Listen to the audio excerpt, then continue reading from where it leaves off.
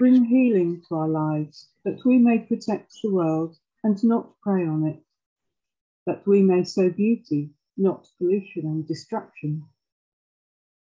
Touch the hearts of those who look only for gain at the expense of the poor of the earth. Teach us to discover the worth of each thing, to be filled with awe and contemplation, to recognize that we are profoundly united with every creature as we journey towards your infinite light. Now I'd like to introduce Sister Mary Jo, who will be taking over this seat because we can't have two machines open, just to explain. Anyway, Sister Mary Jo, who's now based in Nodfa Spirituality Centre in North Wales, was before that working for 20 years in Brazil in the Human Rights Centre, along with Sister Patrice Power, who worked in a women's health centre. And alongside that, they were very involved with the base communities of Brazil. These experiences formed a profound understanding of community and hospitality, which they brought back with them to Nodfa. And Nodfa actually means a place of refuge and welcome in Welsh.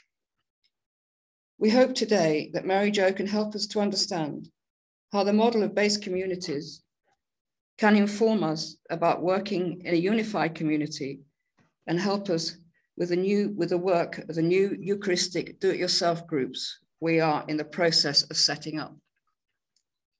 Dear McElroy has just led a weekend on the spirit and empowerment, culminating in a very different kind of Eucharist agape, with all the participants totally equal and welcome. Jesus welcomes all to the feast. We now welcome Mary Jo. Okay. Thank you, Sue. Hello, everybody.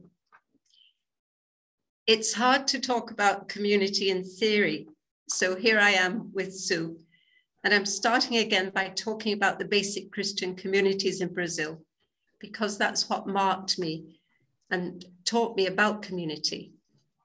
And it's what I felt was the best experience of church that I ever experienced.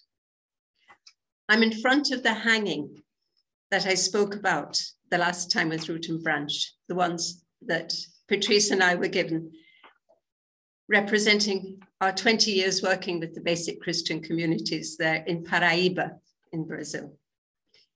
The diocesan coordination of the basic Christian communities were the ones who thought about this, who organized what should go onto it, and one of them painted it. So they're the ones that have the real experience of basic Christian communities. And so that is their representation of what the communities do. There are pictures of various scenes, if you remember before, and seen as a whole for me, it shows what liberation theology is about. I think I understood liberation theology easily, seeing it in practice in Brazil, but also because of my background. I was brought up in a very Catholic environment with a belief in social equality and an understanding that the struggle for that was through trade unions and politics. But I remember when, after entering, I was in my first year of teaching, and one of the parishioners came to the door, canvassing for the Conservative Party. I was absolutely shocked. I couldn't understand how anyone who read the gospel and went to Mass could be a conservative. So I felt quite at home in Brazil, where the struggle for justice was in the local community and expressed in church and through politics, and they were bound. There are certain things you have to experience, though, before it really hits you. And I go back to one day during our second or third week in language school, just soon after we had arrived in Brazil. And we were taken to a favela outside Brasilia. That really hit me more because of the the smell of the open sewers and the smell of the raw meat hanging on market stalls, as well as the sight of the places where families lived. It only hit me properly when we got back and the English speaking group had prayer together. And we were using the Magnificat. I remember sharing that it was only then it hit me that the phrases were not just images or metaphors. The phrases suddenly became real. He has pulled the mighty from their thrones and exalted the lowly. The hungry he has filled with good things, the rich sent empty away. I saw this as what God wanted in Brazil and in the world. And I wanted to do what I could to make this word come true by entering into the struggle for justice and equality. I've talked about this because I think that was one of my experiences of what is shown in the hanging. If I can stand up, you can see, hope you can hear me, but the Bible here is central to all the scenes. You have people in the favelas wanting good housing, education, and health. Up here is the picture you saw of the sugarcane workers who were punished for praying or talking together. Here, people who were put off the land and they're camping, waiting for some kind of justice or settlement. And up above that, it's a mutirão. It's people helping others who haven't got houses to build them. The roots are because it's basic Christian communities, but here we have the Bible is central. The light is coming from it, and we have the burning bush, the sign of God's presence that is there. So just going over that, I wanted to show that again because I think it's such a good representation of what they were about. The Bible, the Word of God, is central, and it's the essence of the Christian community. Each story is about fighting for justice, and what inspires and encourages each group is the Word of God. Not just personal prayer, but breaking open the Word, sharing what is happening in our lives and actions that come from that.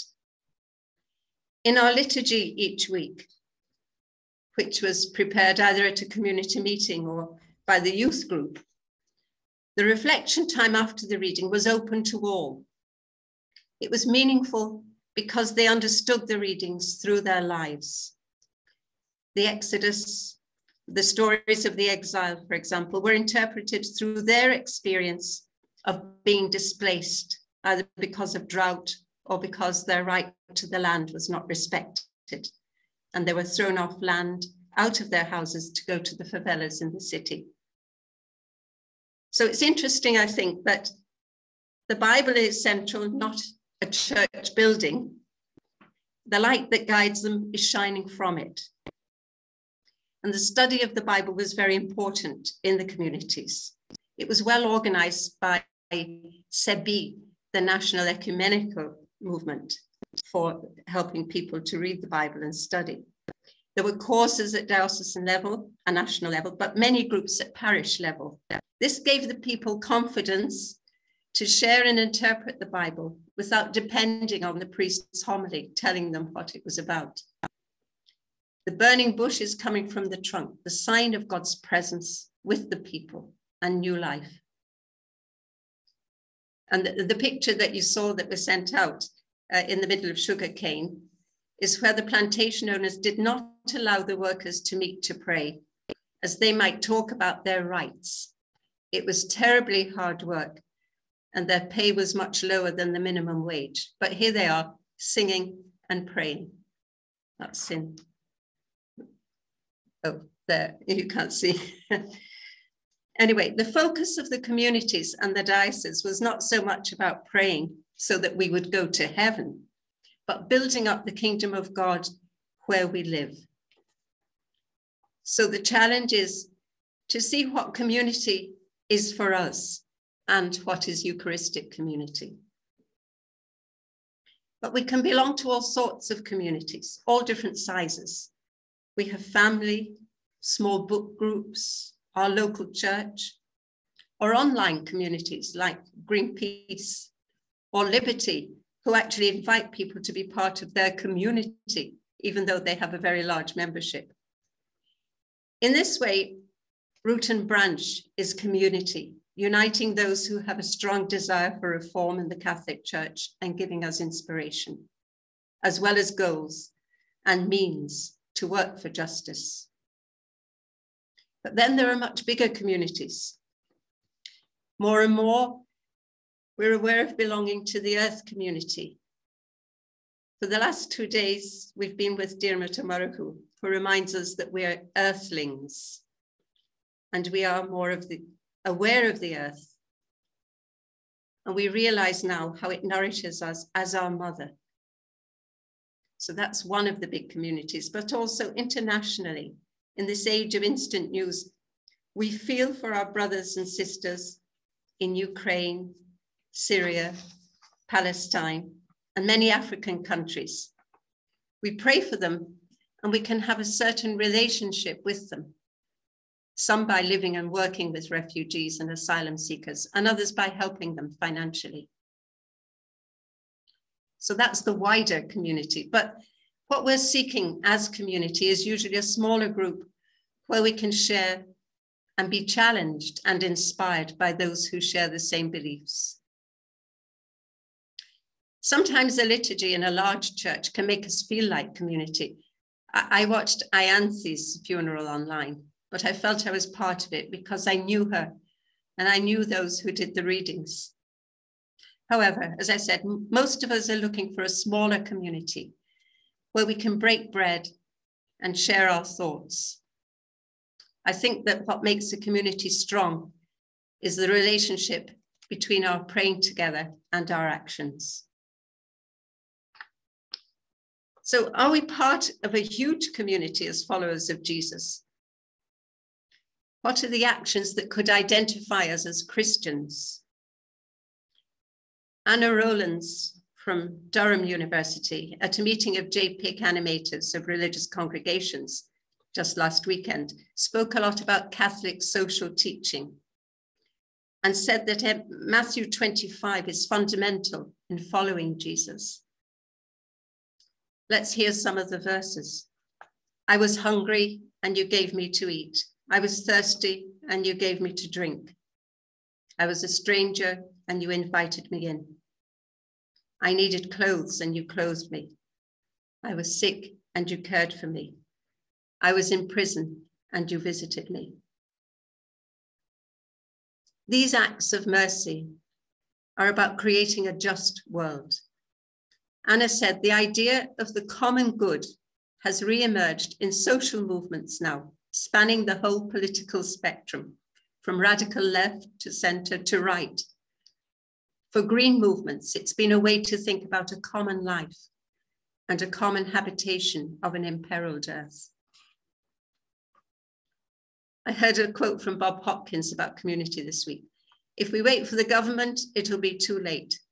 If we act as individuals, it'll be too little. But if we act as communities, it might just be enough. I see the purpose and actions of Root and Branch as the work of a community within the church, but reaching out, representing many whose voice is not heard, loving the church enough to speak out, speaking to the official church, to the press and radio, and uniting others who feel forgotten by the Catholic Church. The question is, how do we celebrate this action? How do we support and inspire each other as Christians? How do we grow in companionship? How do we form small groups where we can celebrate our lives, our beliefs, and actions in a meaningful way? So I suggest we look at the first Christian communities. You can't see, I have the big picture of the Fractio Panis just beside me, but I don't want to move the camera, but I have got a little picture of it as well. that I think it was what you sent out. Can't get it right on the camera. There we are. That picture, just to remind us. That's from the Catacombs of St. Priscilla, and we have the big one that's here that I've taken from the dining room. But it's where women are breaking bread together. There we are. Thank you. How do we see these people and those in the Acts of the Apostles? We know their names and what they do. Strong spirits who were ready to give all that they possessed to the poor and give their lives for their beliefs. They were killed by the state authorities, so they were a threat to the status quo. How did they encourage each other so they were strong enough to face persecution? We can imagine they met for a meal. They told stories about Jesus. They read letters from St. Paul and others that inspired them.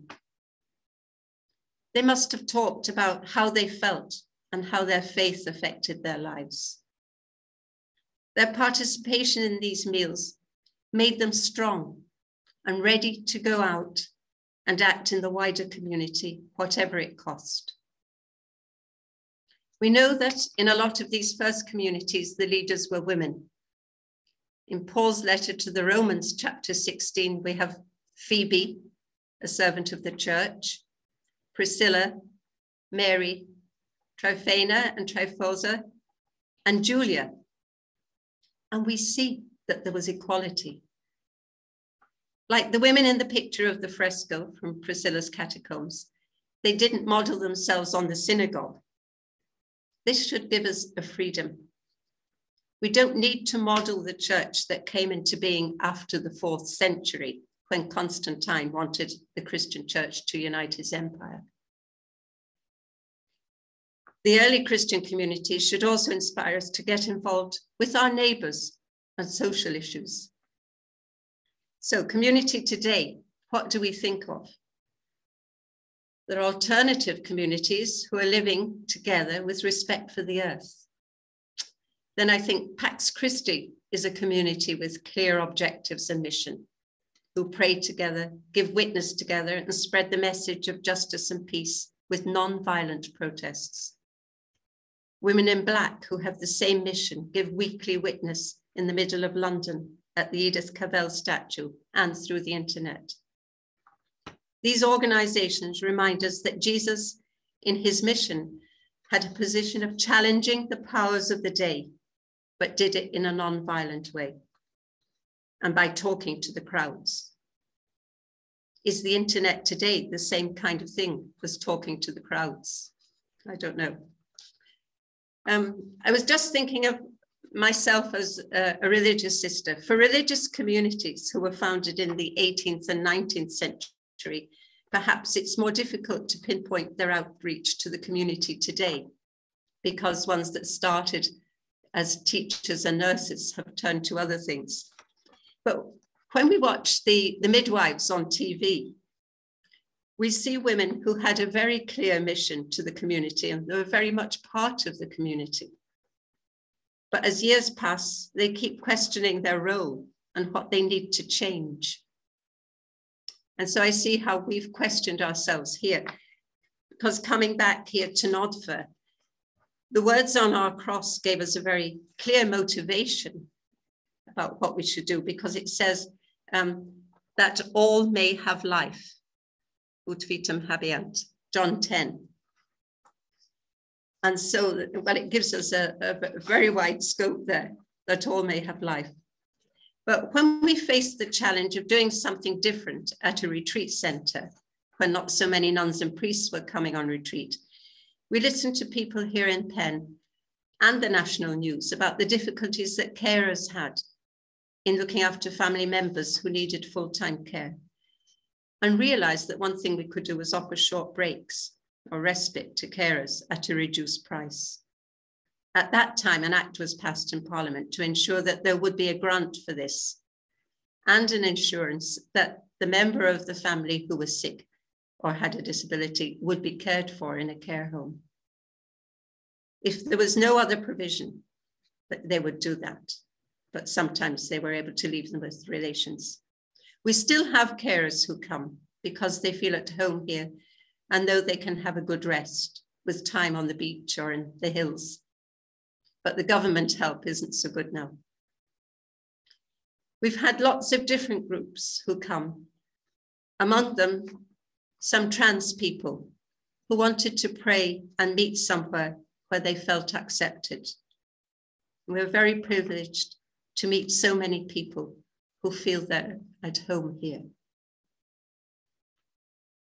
To think of another kind of community, uniting churches.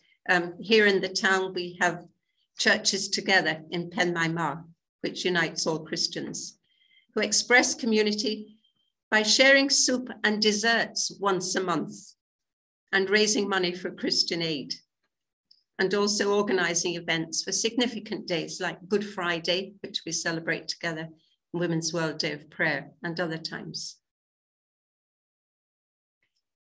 But now onto a much wider scope, thinking of us as belonging to the earth and being one with all creatures and life on earth. I went to COP26 in Glasgow.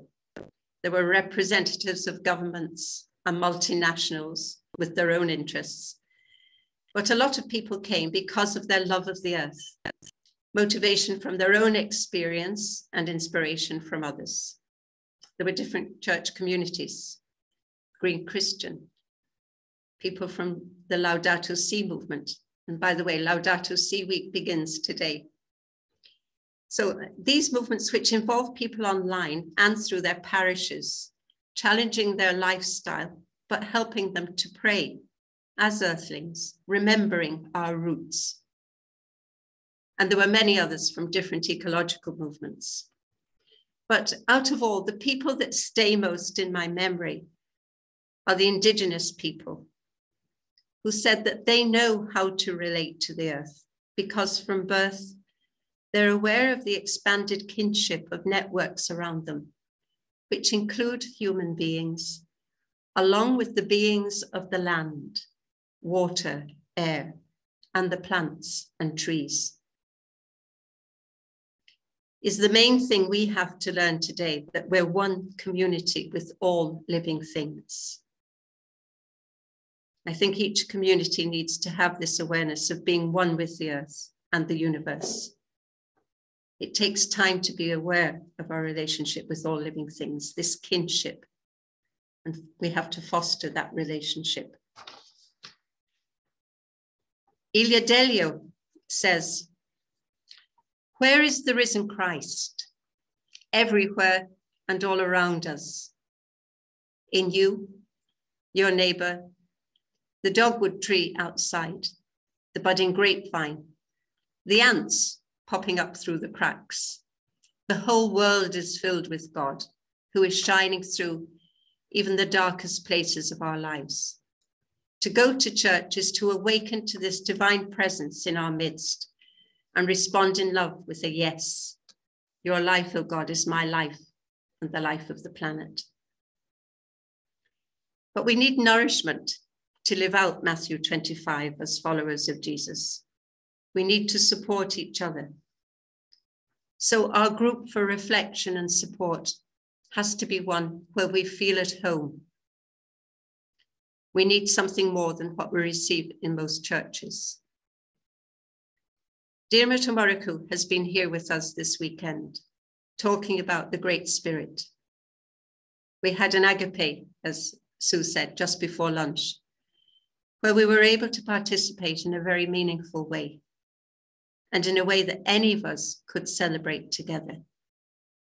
We can do this simply, sharing our lives, our food, and our prayers together. Michael Hines, quoted by Ilia Delio, says, "A sacrament is anything that awakens, enlivens, or expands the imagination, opens the vision of the inner eye, and enriches the sensitivity of any human being. This can be a flower, the sea, a picture of a scan of a baby in the womb." So any of these can be sacraments to us, but we also need a place where we can come together with other people to share these sacraments and to encourage each other. We have to find this group, which can be our church, that will send us out to be good Samaritans, the kind that's needed for today's world. And then we can join with other wider groups that inspire us. So we have intimate communities and larger communities where we feel we belong and which send us out to be Christians in today's world. And so I hope that's a help to helping everybody to think about where we need to go from here. I wish I was an artist. And if I were an artist, I would like to draw a diagram like yours, only about Salisbury, because I see wonderful things happening in Salisbury, lots of different groups, lots of different Eucharistic communities, but all inspired by the Bible, and there's wonderful rays of light going out, and the Holy Spirit in all the separate groups, which is absolutely wonderful. And I have to report that Salisbury Catholic churches, and there are 5 of us, 5 sets really, we actually did have a tea party in a hotel 2 Sundays ago, just to try to do something different. And that was a wonderful experiment. It was a little bit stilted, but nevertheless, it was a start. I also thought that what you said about COP26 was wonderful, because there again, you've got an example of the Holy Spirit inspiring lots of different countries and groups to come together for something which is holistic and positive and wonderful. And finally, one of our groups said that they loved hearing, but can't quite remember exactly what you said about the sacraments. So I'm just pleased that we've got a recording so that we can listen to it more intently. Thank you very much indeed.